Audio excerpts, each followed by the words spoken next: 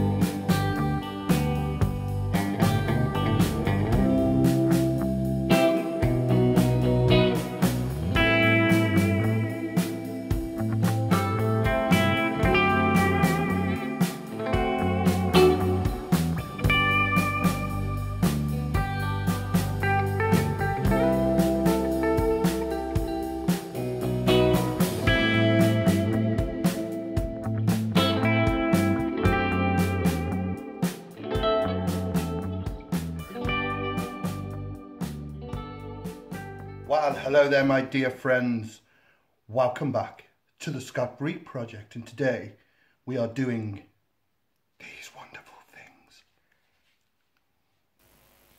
Okay then, to make these glorious pheasant bonbons we need just the drumsticks. So what we're going to do, we're just going to skin the bird. So really quickly I'm just going to break it down. And like I've said many times before, this is shot game, so you never ever know what you're going to get. So just take those wings off, head off, in a bin, and basically grab a handful. And there is the proof in the pudding. You never know what you're going to get. That looked a perfect bird. As you can see, look, some shot damage, but basically I want these legs. I shall breast it out as well, so nothing will go to waste.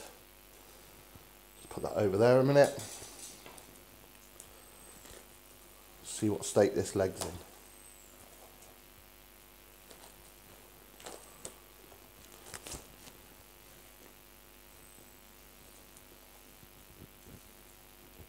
I mean, that looks a lot worse than it is. It's always a messy business, this. Just get them out real quick. Put them to one side. Now these breasts, we just expose them. Lovely size breasts, said the bishop to the actress. Just quickly nip these out. And obviously you can take out the offal, use the carcass for a lovely game stock. Very, very simple butchery. There's some serious damage in there, look, which is a shame, but that is what happens. That is shot game for you. So very simple, taking the claw off, just on the natural bend the knee. You can try and twist those sinews out, but I've got a trick of getting rid of those. So once we've got our leg, find the natural joint, that gives us those lovely drumsticks, and then these thighs we can just bone out really quickly. These could be used in curries, casseroles. Superb. Plenty of flavour, that natural fat, so they're a little bit more moist.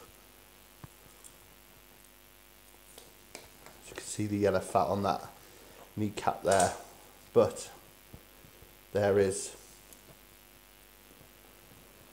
our thighs and our drumsticks ready for our bonbon. Okay then, this ain't rocket science, but what we need to do is remove all these sinews that are in this drumstick, run up the leg, there is quite a few. Now, there is a little bit of work involved with this, but at the end of the day, that little bit of work gives you an amazing product, which you most probably would, I suppose, put into stock, or you could make something like a pheasant au vin, but you're still going to have that sinews. But this way, we turn the much underused pheasant leg into something pretty cool. Right, simple as, without smashing the gaff up, just put your drumsticks in a pan. Here I've got a couple of little partridge legs, I'm just going to put them in, and a plate with a partridge on. It's like I know what I'm doing. So what we're going to be doing basically is just lightly poaching this. Now you've got to watch, because these will balloon up a little bit, so we may need to top it up, but basically we're just going to get it on the heat.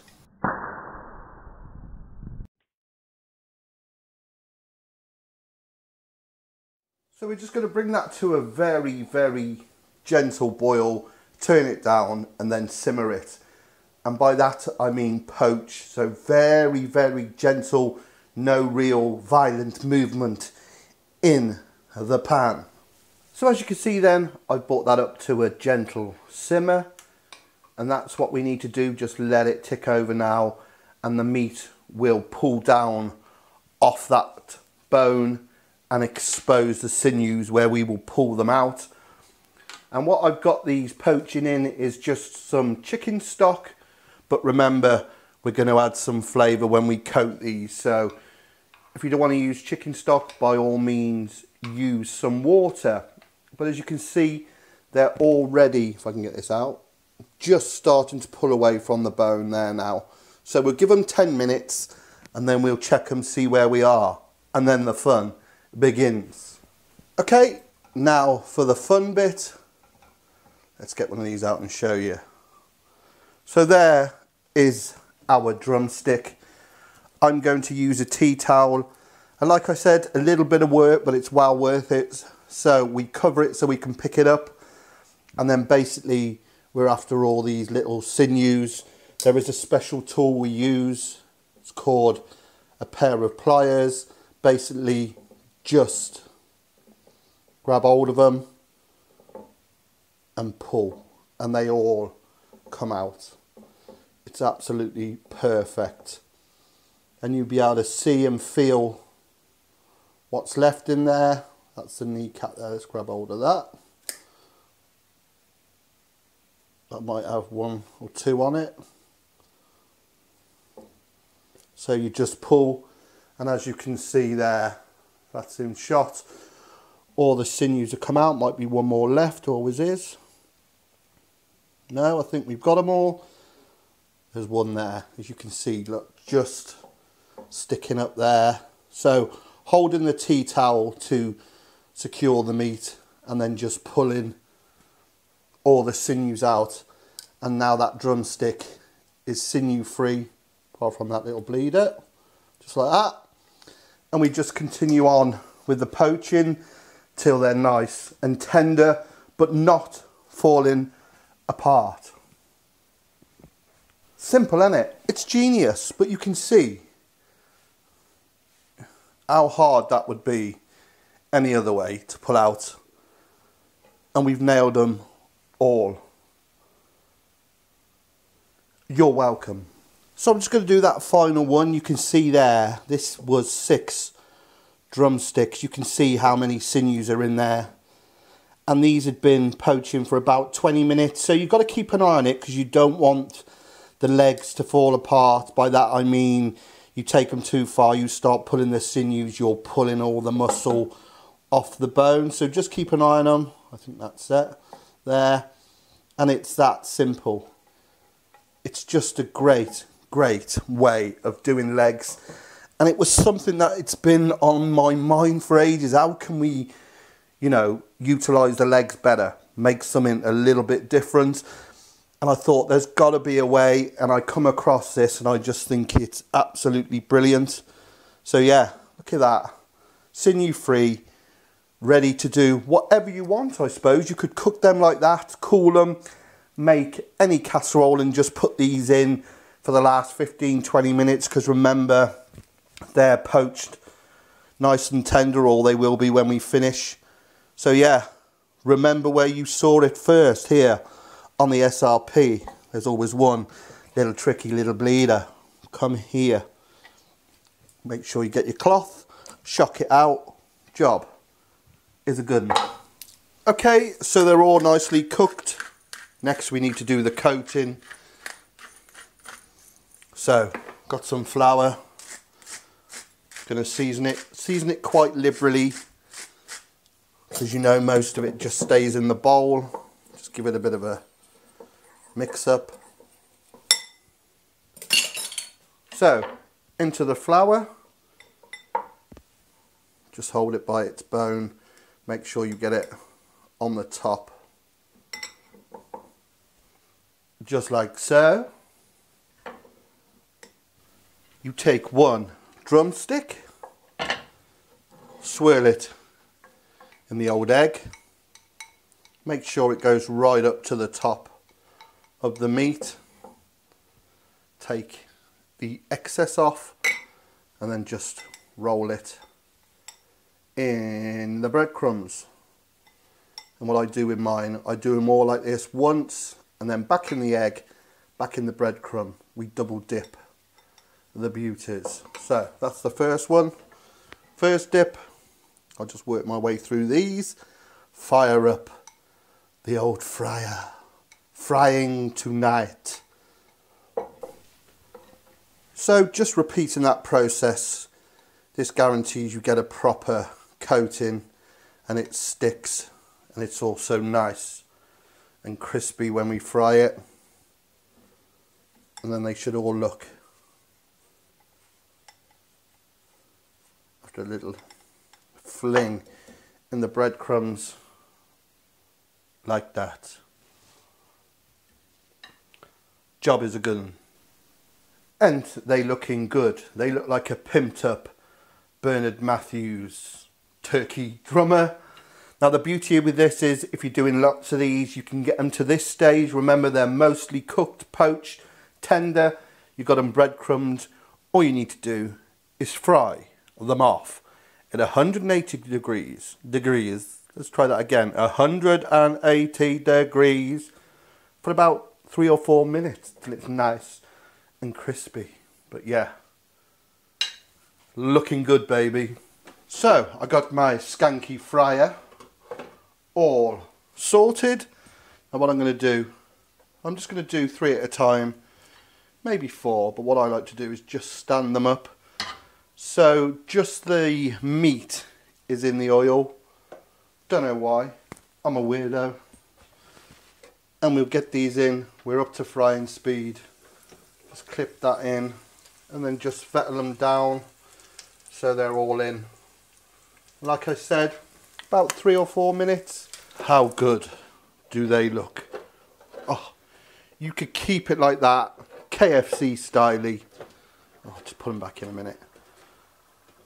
But look. Right, let's have a proper look at these. Just look at that. Hey, all sinew free. All I'm going to do is I coat mine in various sauces. So I'm going to do 2 sriracha, 2 buffalo wings, and then 2 garlic and herb. But basically, just get them in, give them a spin round, let them do their thing. What a thing of beauty. Right, I'm going to get these onto a proper board and we'll have a proper look at these. But just look at them. I've actually gone for 2 barbecue, 2 sriracha, 2 lemon and herb. Can you see those? So there you have it, my friends, my sinew free pheasant bonbons, barbecue, sriracha, lemon and herb. And just to remind you what you're not eating, there is the pile of sinew that would have been in those. Okay, time to have a go Look at that. Mmm. Mmm.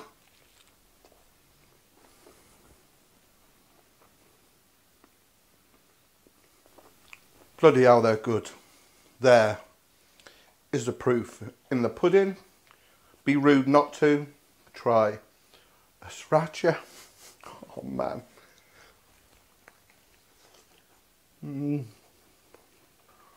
This is just outrageous. I hope you understand I'm taking one for the team here, trying these for your delectation. Look at this. Hey, it's sex on a stick. Have a look at that. Nothing left on the bone. It's genius. Whew. God, they're good.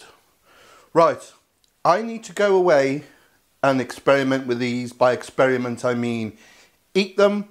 So if you've enjoyed what you've seen here today on the SRP, please click subscribe when my face comes down here. Here. Also, share this on all your social media, especially the hunting, shooting guys and gals. Share this with all your friends. This is the way to prepare pheasant legs. Also catch me on my social media, Facebook, Twitter, Instagram at the Scott Reed Project. If you want to share the love and help the channel along, please do check out my Patreon page. And basically, all it remains for me to say is, you've got to give this a go.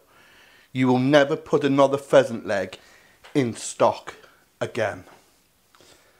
Right, open up, shiny barbecue. Go on, just a little taste. Go on.